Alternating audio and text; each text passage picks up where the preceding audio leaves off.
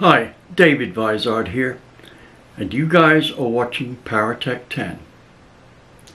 This is the channel where we strive to give you real-world facts. And I'm going to say this because I need to establish a position here.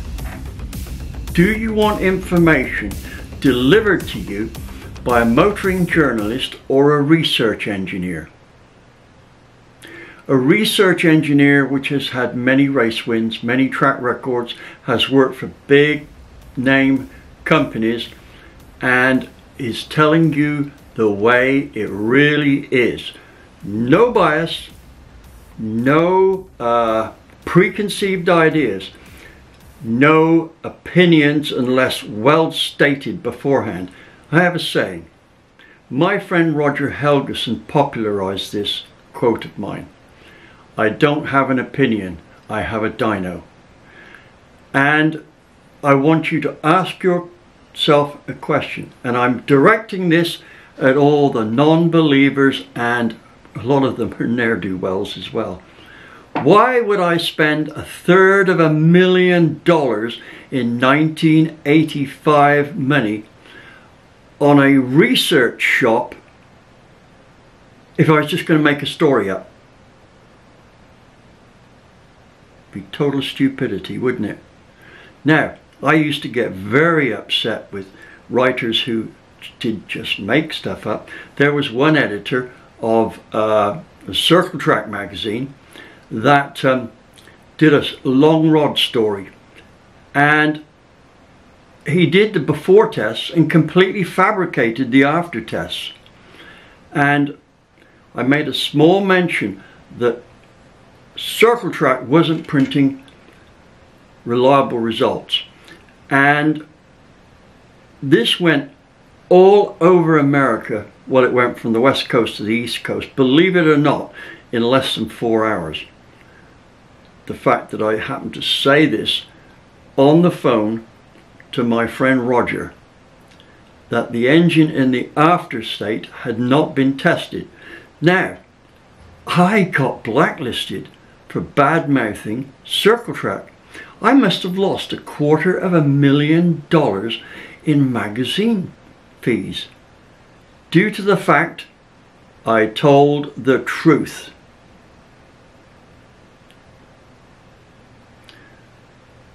When my friend, who was the publisher then of Hot Rod, Carcraft and Circle Track and a few others, when my friend Leonard Emmanuelson found out that this guy was in fact lying about the results, he apologized big time. But it's too late. I've lost $250,000. Now, I did run into him, kind of, at West Tech. He was in another room, and the guys there had to stop me going in and beating the shit out of the guy. Now, that's the kind of people I'm up against. Now, that doesn't mean they're all like that. What it means is that some of these people are in positions of power and abuse it. They are in a position of influence and abuse it. Some of them are just downright liars, like that guy was, but he wasn't the only one. I had more than one story come back and say, we can't print this because it's different to what they advertise. And the fact of the matter is once the figures had come out, sometimes a year or two later, I was right. But all the money I spent on doing those articles was lost because of editors having to take flack from advertising managers. So my goal is, and I stress this, is if it's a service or a product done well by people who are competent and honest, we promote it. If it's a service or product that is mediocre, we tend to ignore it. Not all the time, but most of the time, 90% of the time. If it's a rip-off, we really expose it. And rip-offs, what comes under the heading of rip-offs is people spreading information that is wrong, people's companies selling products that flat don't work. And the last category, trolls, because they nearly always interrupt the flow of good technical information by making these straw man ads or throwing insults which they are totally ungrounded on. These people who've never met me, these people who don't know what I do for a living, they think they know, but they don't. But they have an opinion which they, note that, an opinion. What they do is they use opinions in place of facts. Usually they're good at throwing insults. That's because their brain capacity does not extend to actually making a concrete statement that has some substance to it. This channel is not here to have arguments, it's here to spread knowledge and get debates. I learn things from people who are debaters. I've learned stuff from my commenters. And they're always, not nearly always, they are always people who respond politely as well as intelligently. And I don't want people saying, you're wasting your time, you're never going to convert them. No, but I can make them look like the idiots that they are. And here's the thing. People say, don't let it bother you. It doesn't. I get immense satisfaction from checking a troll off the troll list. Really do. Because they're just, well, trolls are the kind of people that stimulate wars starting. They really do. And they have no idea of what is proprietary and what isn't. They just rotate about a little world on their own with ill feelings towards everybody. They're a psychiatric menace. So guys, if you want to argue with me, don't. If you want to debate, fine. Now, let me tell you about my problem with Eric. Eric is being a very, and this is what I'm going to base all of my rebuff on, his stuff. He has not reviewed the article that I put out. And if you rewatch his video, and we're going to do that because I'm going to take it apart piece by piece, you will see that almost everything is down to incredulity, that's looking incredible, and opinions based on no real knowledge of what I do. And that's what we're going to do. I'm going to take down Eric's video piece by piece and show that he's a terrible reviewer, and I mean terrible. That's not an exaggeration. However, I want you to understand that this does not dismiss him from my list of good guys who can port heads excellently. So don't let any comments I say have any effect on your view of him as a potential head supplier for your race car. Further on down the road, if I'm still on speaking terms with Eric, I say this and I stress one thing here. Right now it's an opinion based on watching his videos. What I'm going to do down the road, if we're still on speaking terms, which I suspect we may not be, but that will be on him, not me. I am going to ask him to port a couple of cylinders on a head so that I can do a feature on it, and we can establish just how much quality that has. Now you might say, well, that's not a very good deal. I mean, he knows more about heads than you. Well, you might think that, and you just might be right, but more than likely you're wrong. A few days ago, I celebrated my 66th year porting cylinder heads. That's longer than Eric's been alive. And I've been doing it at university level for over 40 years. University level. This means I've been teaching guys who've gone on to be cup car head modifiers. I've taught guys who've gone on to be pro stock head modifiers, etc. Now, you don't have to take my word for this. I have been invited to lecture in universities in virtually every English-speaking country in the world except South Africa, plus most of the countries in Europe. My satisfaction rating is through the roof. In the last 20 years of lecturing at universities, I've had a satisfaction rating from professional engine builders and NASCAR engine builders and NASCAR headquarters, etc. through all these universities I've done in the States.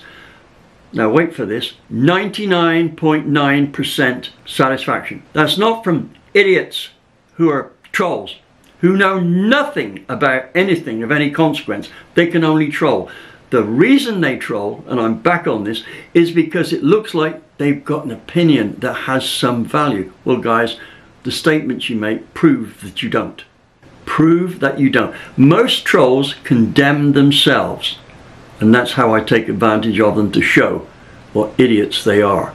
So, you potential trolls, I'm going to have fun with you. Those of you who want a good debate, politely, I'm going to have fun with you, but it will be constructive. That's the difference. Now, let's get on with this. I'm going to do a little part of Eric's video, maybe a minute or two, maybe less than that. Take the subject or comment he's made and then use that comment against him. So I'm going to use only arguments that he makes and show how he is wrong. And he's contradicting himself or being incredulous or opinionated.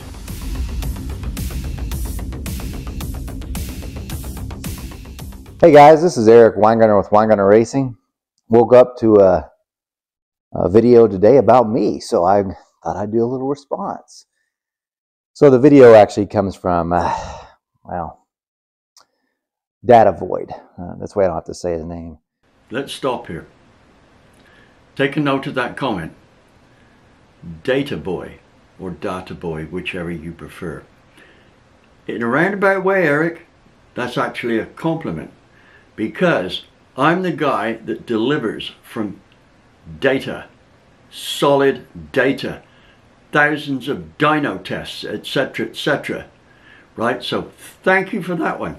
Unfortunately, you couldn't make your mind up whether to mention my name or not. I couldn't quite hear what you said next, but at that moment in time, your intent was not to mention my name.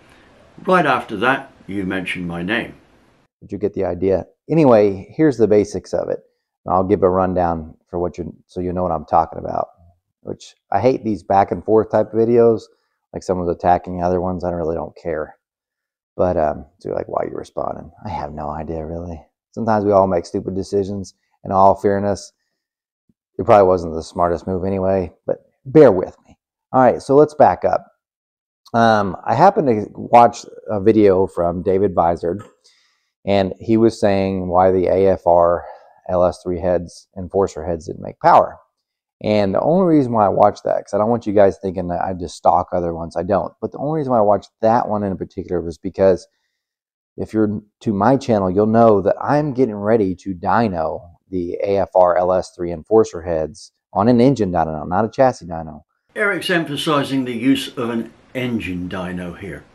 Now let's view why he thinks, or maybe why he thinks, a chassis dyno is worse.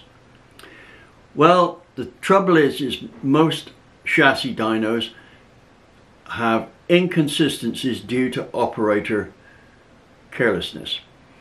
If you take care of things like tire pressure, starting temperatures, etc., etc., then a good chassis dyno can get you the results you want. Bear this in mind. It's not the horsepower at the flywheel that gets you down the drag strip, it's the power at the wheels. Now, here's one of those questions I wanted to ask here. I want you to tell me whether this is a fact or not. The DynoJet dyno prototype was developed in my shop in California.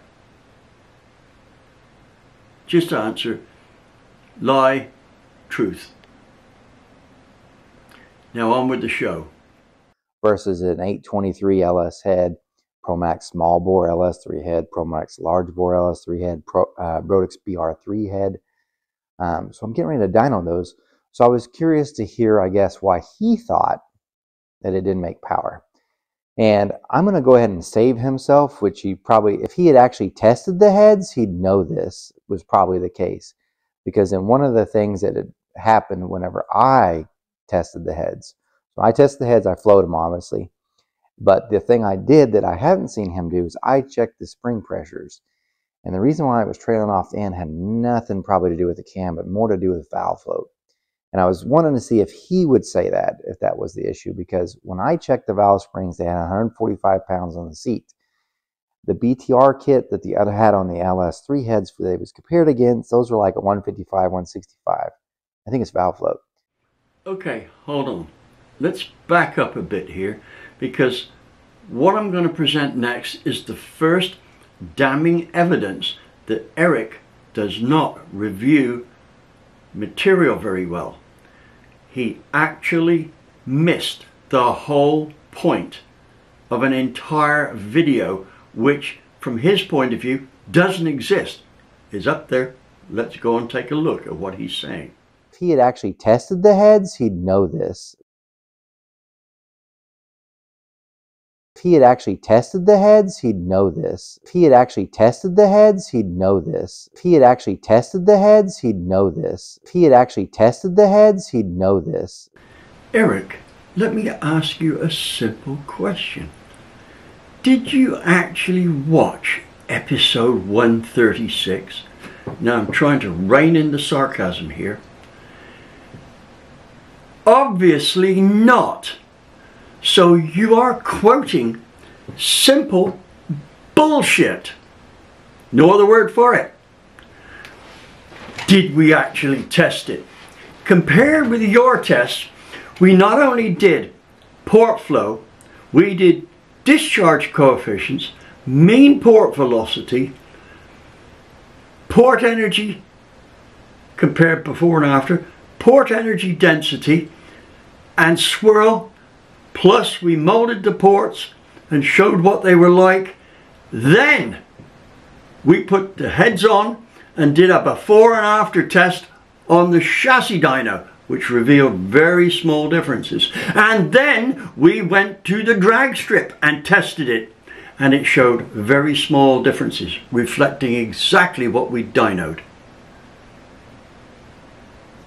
Did we test it? Eric, I'm afraid to say this is just a typical example of you missing the point. Give up reviewing. You're no good at it. You just don't get your facts straight. Now, I'm going to end this video with one more of those truth or consequences deals. Here's my claim. In 535 hours in my shop in California, we had an engine actually running and being physically tested for 500 continuous hours. Not stop.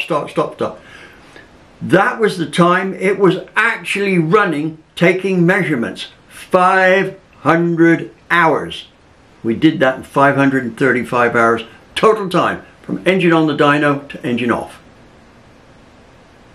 True or false? I'd like to see your comments on that. Meanwhile, we'll let you guys go and ponder what I've said here, but the next episode I'm going to take on the next phase of the video and show that Eric may be a good head porter, but not a good reviewer. Oh, and by the way, anybody who only shows honest flow figures is not being honest with you with the amount of information that could have been given. How many times have we seen that flow figures are only half the story? Do you know why Warren Johnson wasn't big on flow figures? Because, and I suspect this and I'm ready to stand corrected, Warren, correct me if necessary, he was only looking at flow figures. We look at a much wider range of stuff. That's why we've got all those other things there. Just as a last point here, I sent Eric one of our flow test programs. I don't know what they're valued at, 125, 175, can't remember. Doesn't matter. We sent him one free to help him. He didn't want to use it. I wonder why. It's very accurate, and if we're talking about honest flow figures, you need to compare Eric's flow figures that he had on his flow test for this LS3 head and our flow figures. That's episode 136. I'll put the link on here and I'll also have it down in the title. Thank you for watching. That brings us to the end of this video. Look out for the next part in this. It will take a while, but I'll have it ready, and I will absolutely mince this down to basic facts.